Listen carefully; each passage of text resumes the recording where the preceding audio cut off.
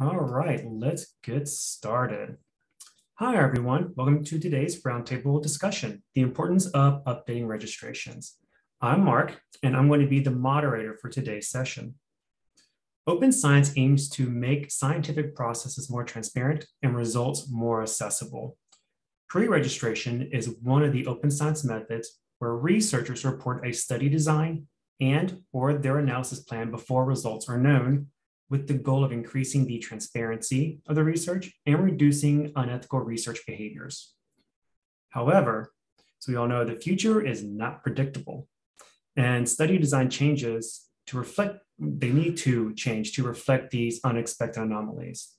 A great example is with COVID. We've all experienced the unexpected changes with that and how it's affected some of our study designs. Updating a pre-registration is a way to transparently report these changes. However, the community shares several concerns and has questions about updating best practices. So during this webinar, we're going to discuss the aim behind updating pre-registrations, what funders and other researchers are looking for when reviewing registration updates, and how it's impacting their processes. So with that, let's go ahead and chat about our agenda.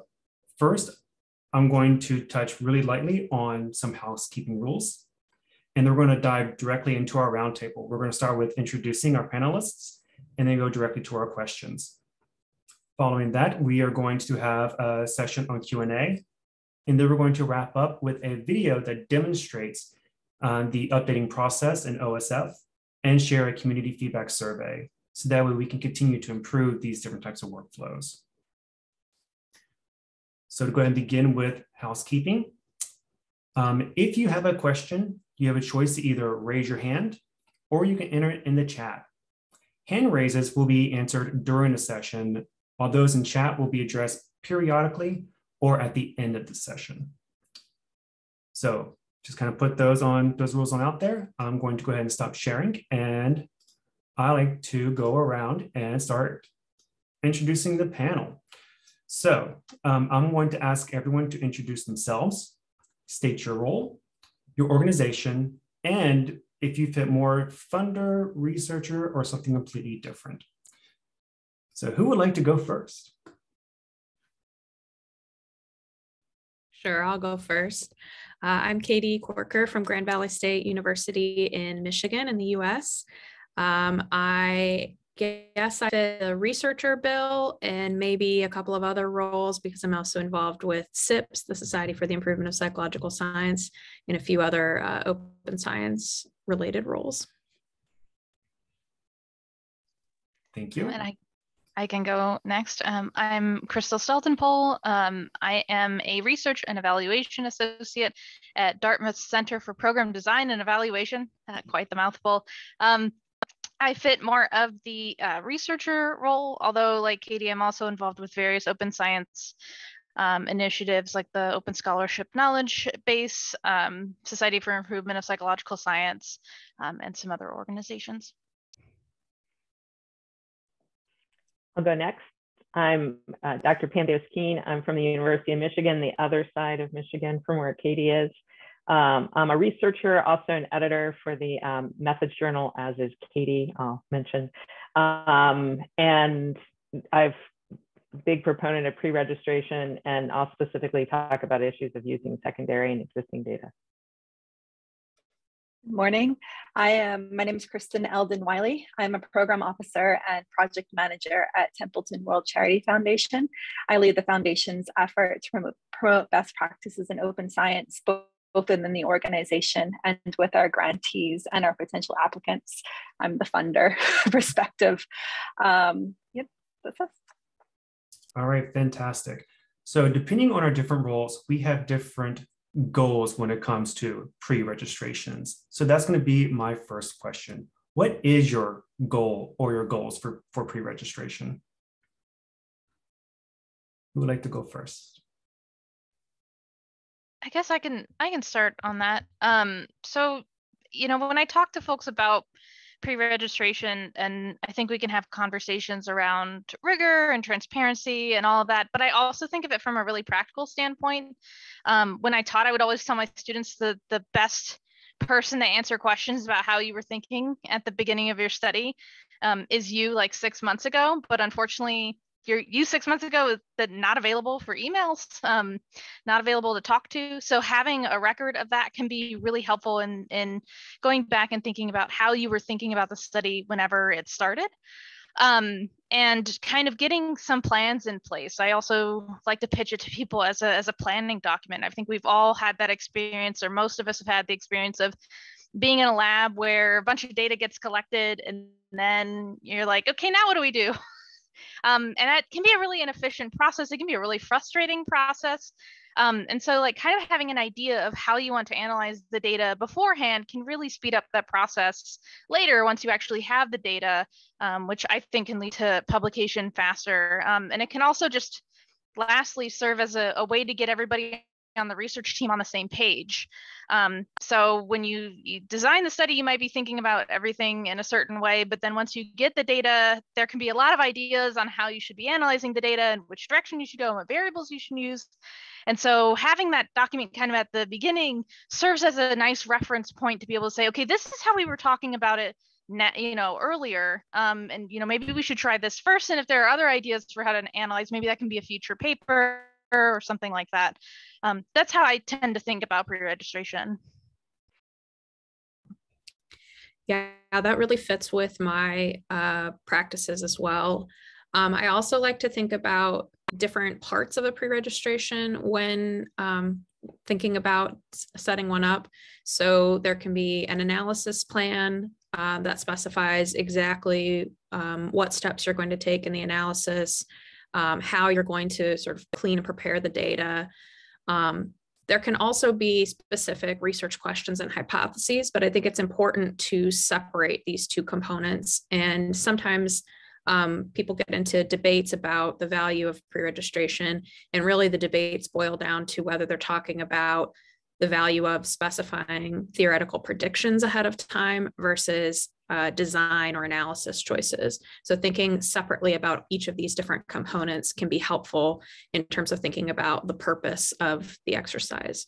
Specifying the analysis plan ahead of time helps you to clamp down on researcher degrees of freedom. It helps you give more meaning to p-values if that's part of your study design.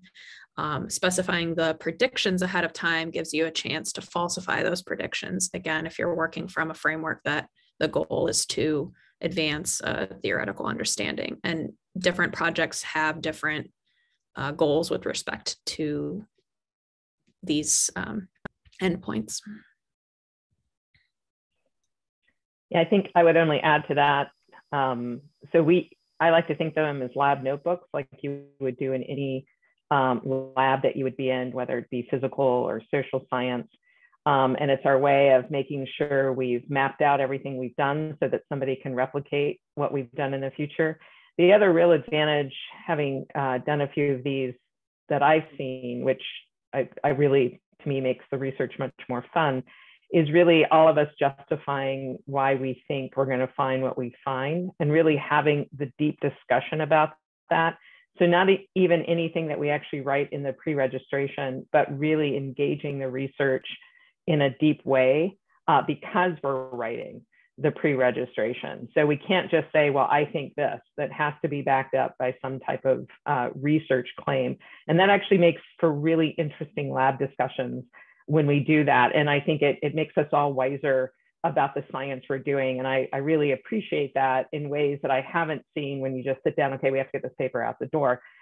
You're not really engaging kind of what the science is sitting on top of and what the prediction should be, what's exploratory, what's confirmatory, is anything really exploratory, because we're sitting on top of lots of existing findings from the research. So I think that brings kind of the fun into it, and then we can slap this lab notebook on top and say, here's the paper and here's everything we did to get to that paper. And I think it makes for, just a really nice package, research package that we have to be able to give to the community.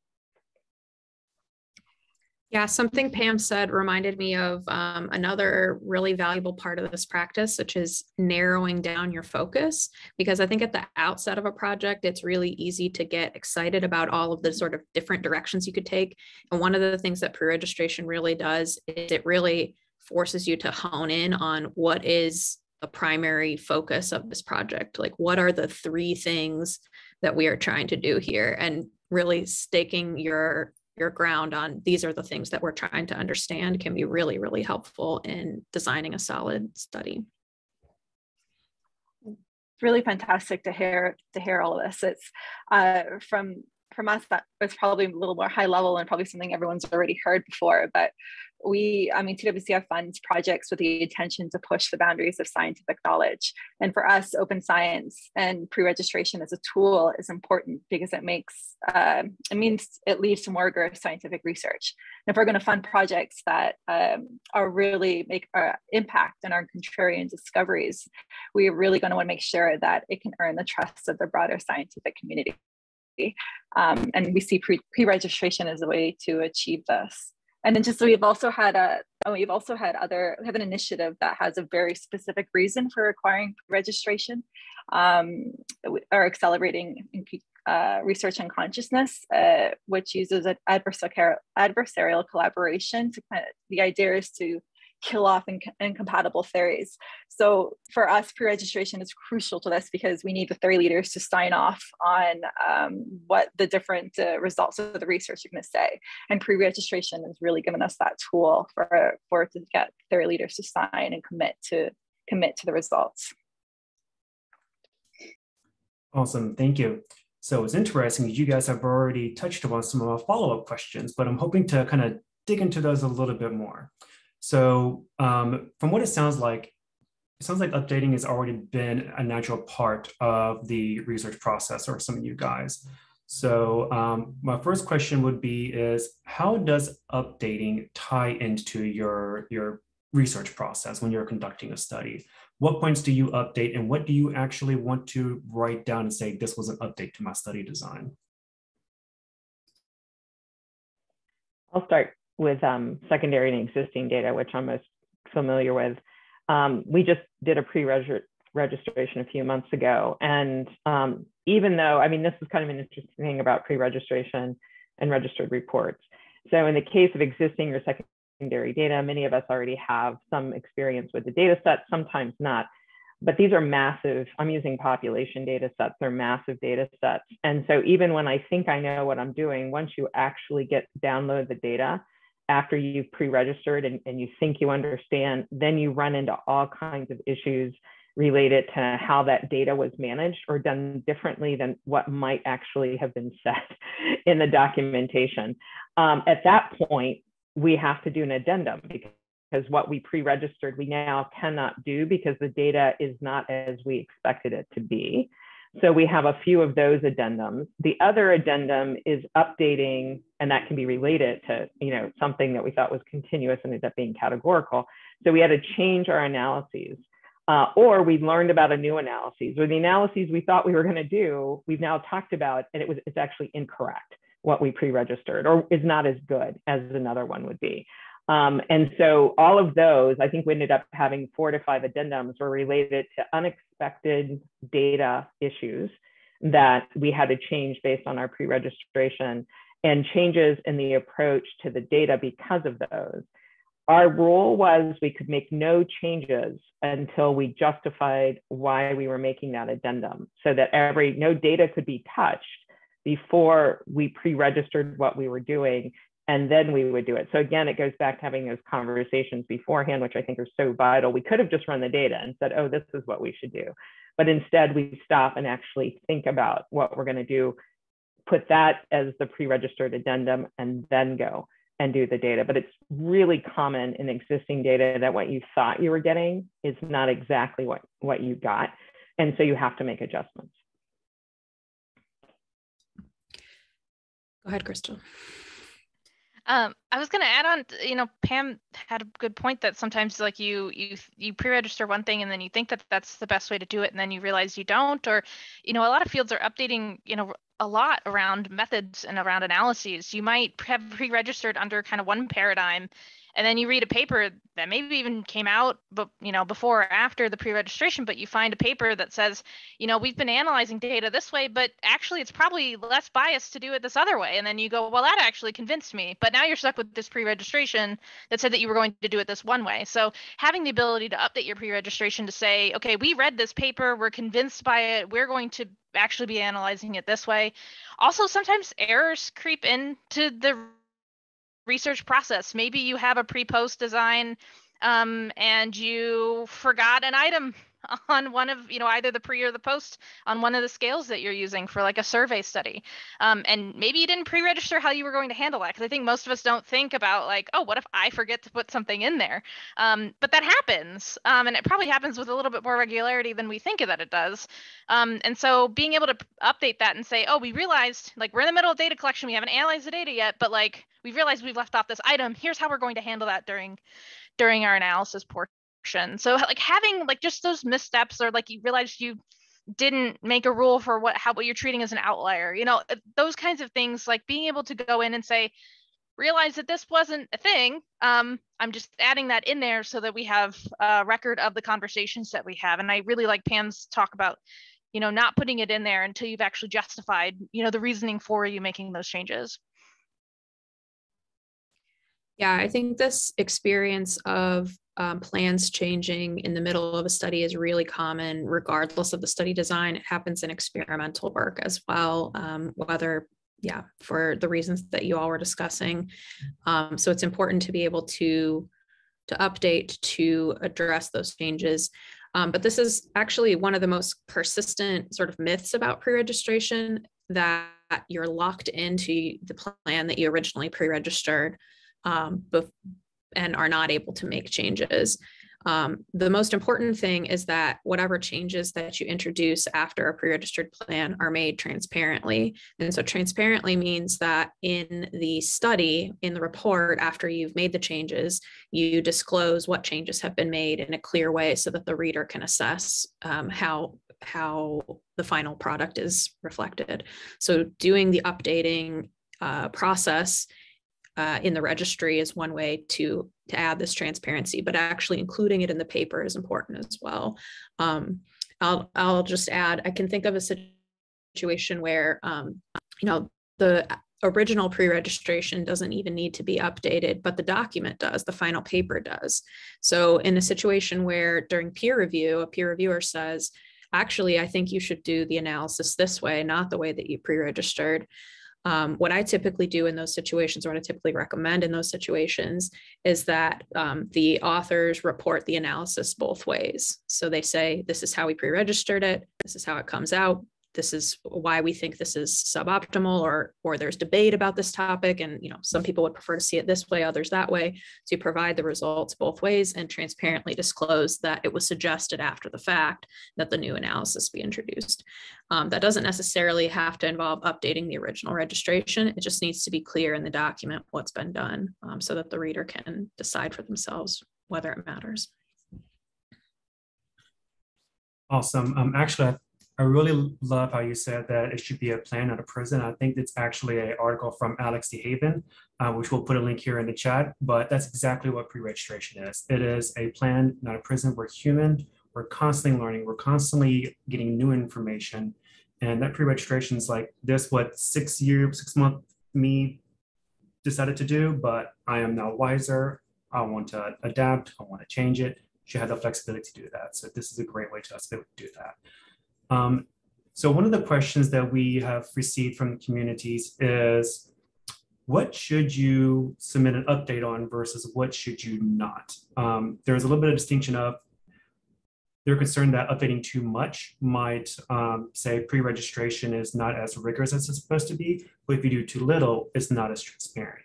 So that's kind of my question. How often should people update their pre-registrations, and what exactly should they update on?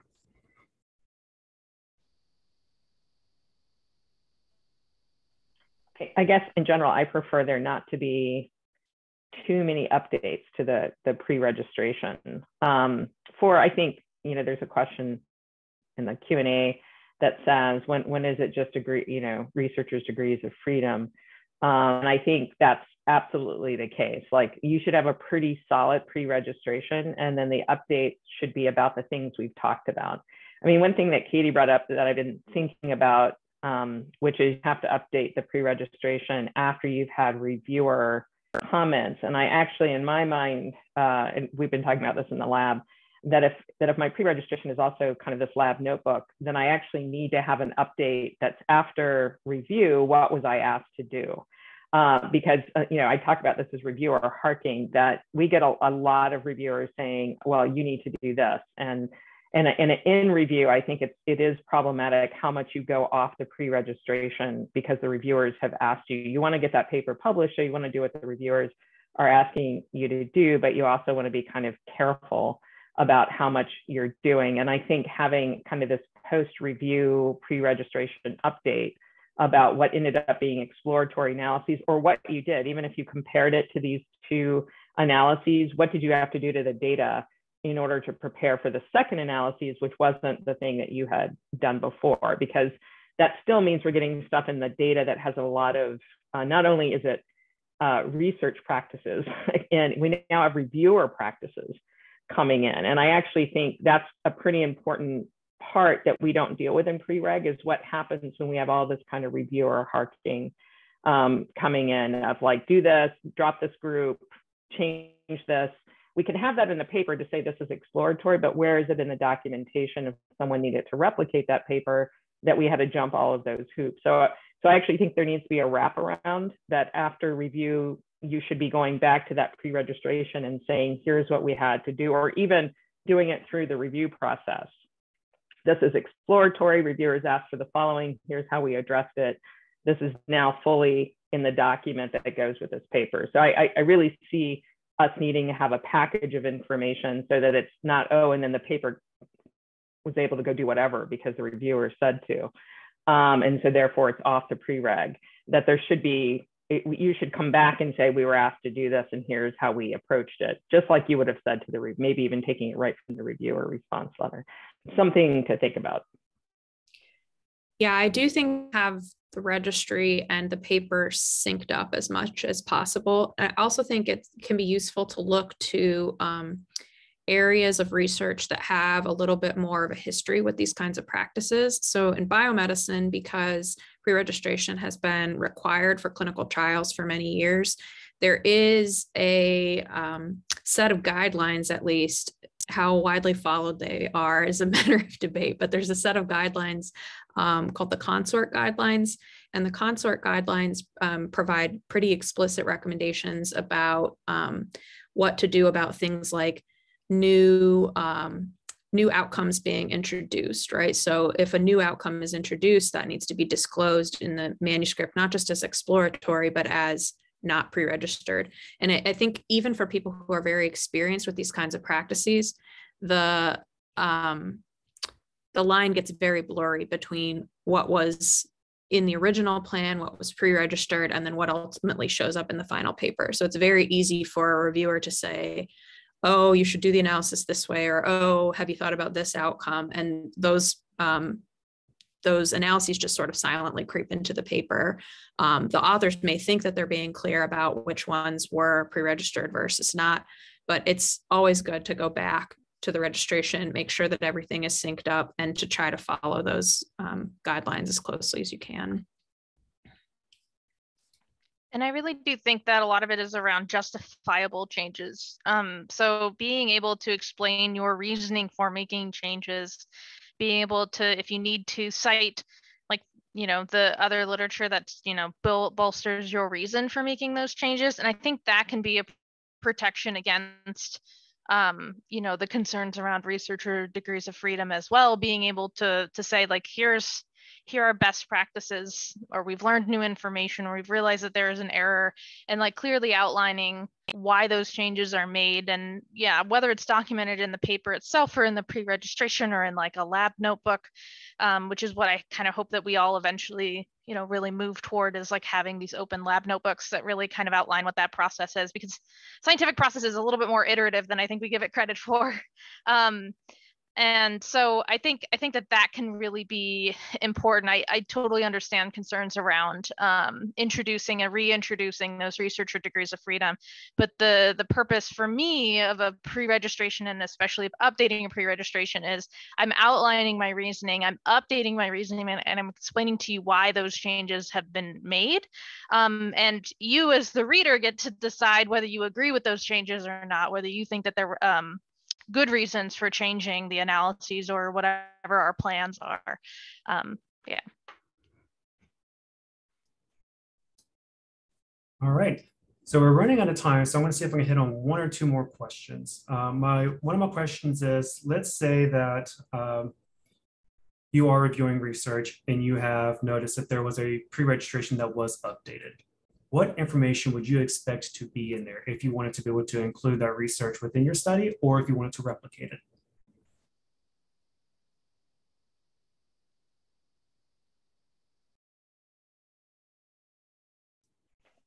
I think everything Crystal just said. Like, I mean, this is why I think we have to have, like complete. That's why, like I said, like these lab notebooks versus, oh, it's a pre-reg for this one study and it never changed from the pre-reg. That they have a life, they're living documents. And, even if someone were to come back and replicate and have an issue, just think about the fact that you could even put in this lab notebook your response to that response. Like, and so that when we go back and look over the kind of history of this study and the kind of responses, we have it all in one place. Now we have to check the universe for updates and look for, even if something's been retracted, right? I mean, it's really hard to keep up with how these kind of things have changed. So we end up having people citing work that has been retracted, for example. So I think everything kind of Crystal said is absolutely true, is what you want to see. And you want to know that this is a dynamic, the papers are not done necessarily, and that it's open for changes when those changes are needed, or when there's a request for a replication, or if someone finds something that they can't replicate because you forgot to tell some important part of what was going on. Now you've added that back in after a request so that other people can do it. So having living documents, I think, is really the way to kind of think about our research in the future, so we can track it in the future. I think from a funder perspective, this all sounds like very much in line of what we would like to see. I mean, we just want to be able to track what has been changed and why it's been changed. But as a funder, we also work really hard to find the best experts in the areas that we want to fund. And we don't want to necessarily impose on these experts as they're completing the research. As we've said earlier, or you guys have noted earlier, don't want to stifle innovation. And sometimes updating the pre-registration and your research and your plan is necessary to meet that innovation. So I don't have anything else to add but that from our perspective. Yeah, it's very much a new concept, something that is starting to gain awareness. And so it's one of those things that kind of have to fill out where not with specific institutions, disciplines, etc. So we are just about out of time, and I wanted to open up to the audience if they had any Q&As. So let's see if I can go ahead and put our Q&A up real quick. It looks like we already have one that was already answered, which is fantastic. Thank you for that. Did any of our other attendees have any other questions?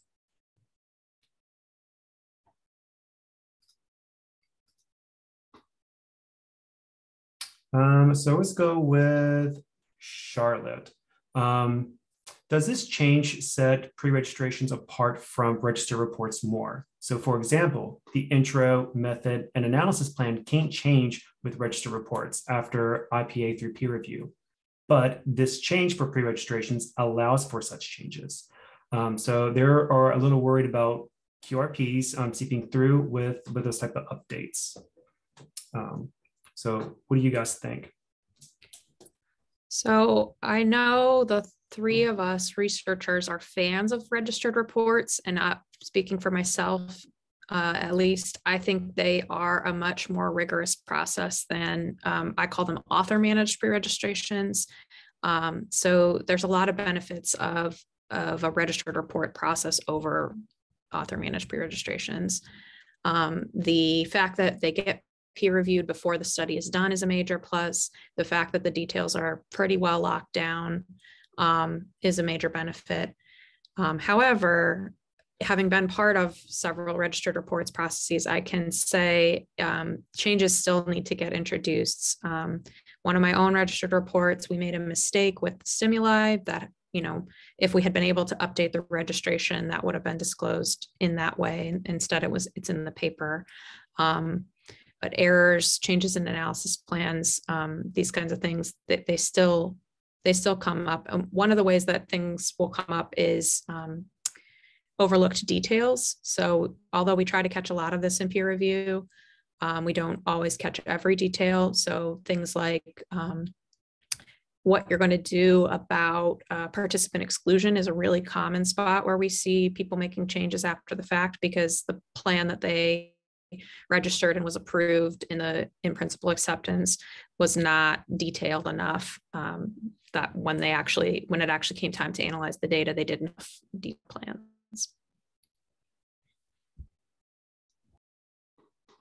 Thank you. All right, do we have any other questions? Any of our speakers, do they have anything else they'd like to wrap up with?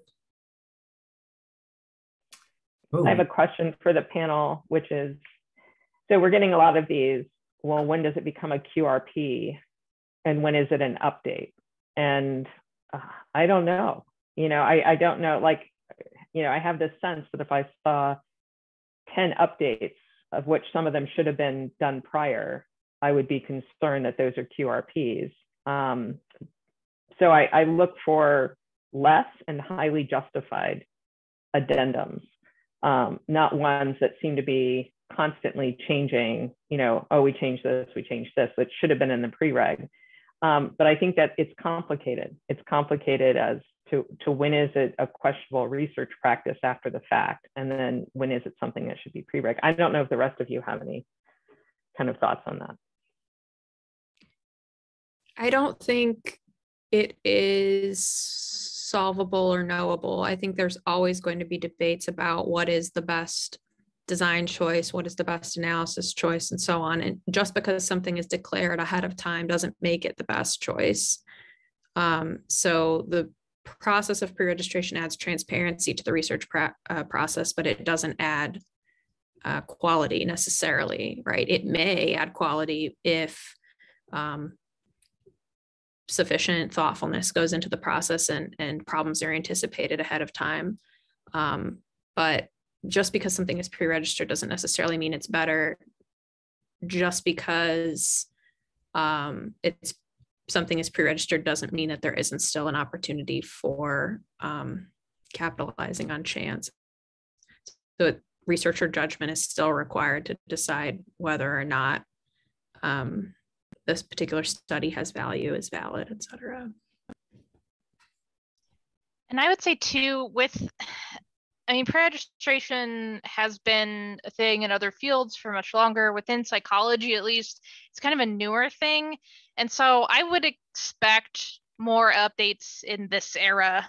I would expect pre-registrations to be a little bit messier in this era as it becomes a more normalized way of a more normalized part of the training process, a more normalized part of the research process.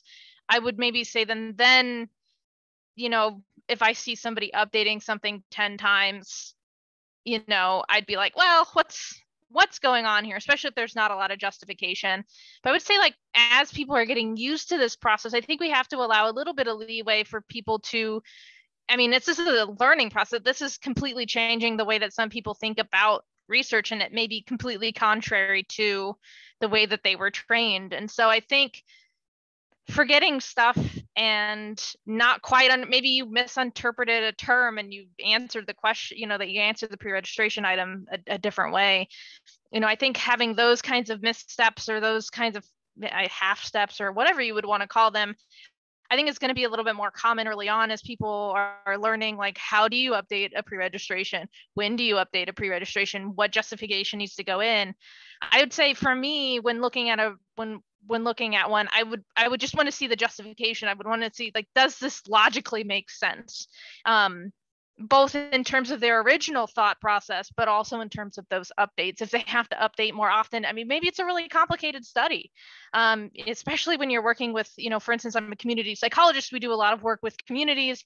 If you're doing like community-based participatory action research, a lot of stuff is going to change throughout that process, right? And I don't even know if pre-registration really works in that sense, but more of a lab manual might. But so yeah, I think it's really going to be context dependent. And I think we do have to take into account that this is something that's still really new for people, and so they're still learning. And so for me, it's just, is that justification there? Is the logic expanded on? And if it's there, then I'm willing to give folks a little bit more credit than if they're just like, yeah, we changed our outlier from 2 standard deviations to 3 standard deviations or something like that. Then I'd be like, well, why, right?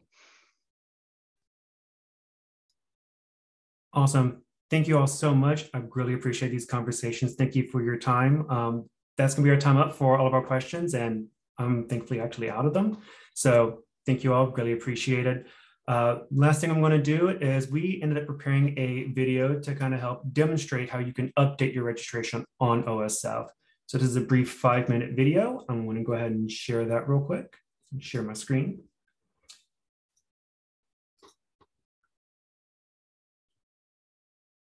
We've logged in and are at the OSF dashboard page. To begin your update, you first need to get to the registration that needs to be updated, and there are several ways to do that.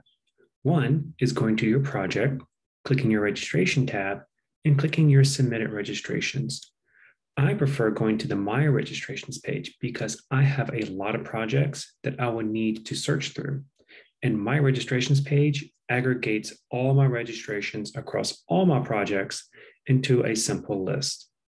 To get to your My Registrations page, click the down arrow next to OSF Home, click Registries, and then you click My Registrations at the top nav bar. And there you are. It's that easy. Now, I've submitted a pre-registration for a study that is looking at sugar concentration on taste preference. But after looking at more literature, I've decided that I need to refine my sugar measures. To reflect that change, I click Update. And I'm not changing any metadata, so I click Next. And I'm welcomed by a new justification page. This page is important because it tells your readers whether there are funders, publishers, or other researchers why I needed to make a change. In this case, I needed to make a change because my measures were not refined to reflect previous literature. So let's enter that in.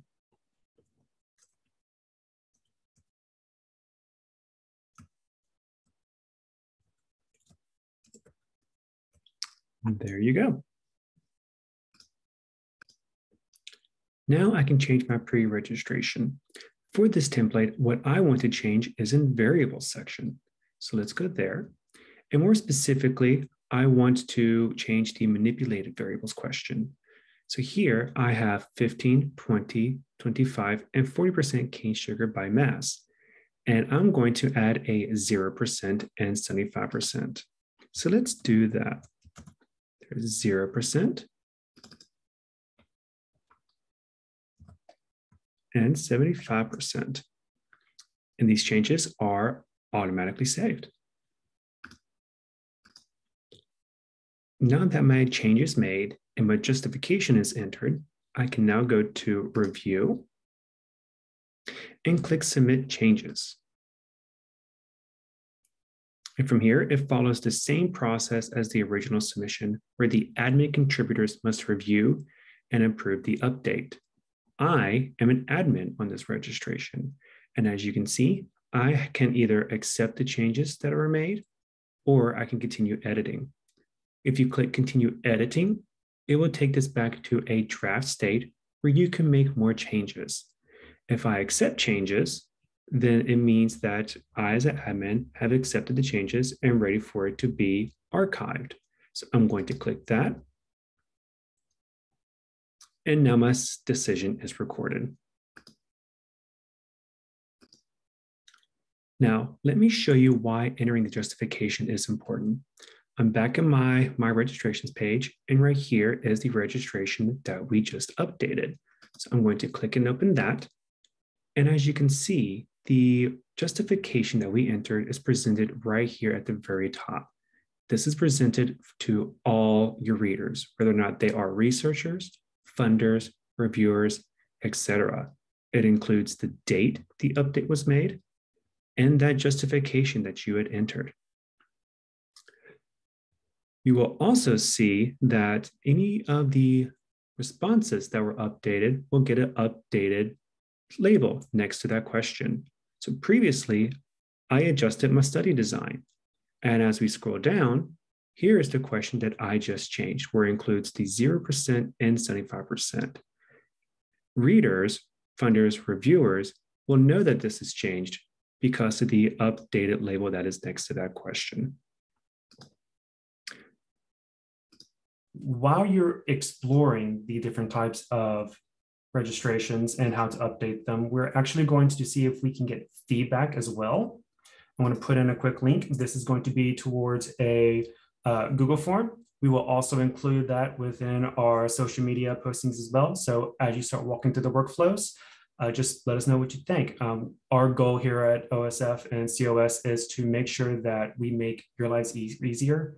Research is already hard enough, technology shouldn't be, and we're always wanting to improve our workflows. But we can't do that in a black box. We need to hear from our users. So any feedback you can give is fantastic, and it helps out a lot. This survey is 3 simple questions, but those 3 simple questions gives us a lot of information. So thank you to those who are able to do that. And then without further ado, thank you again for all the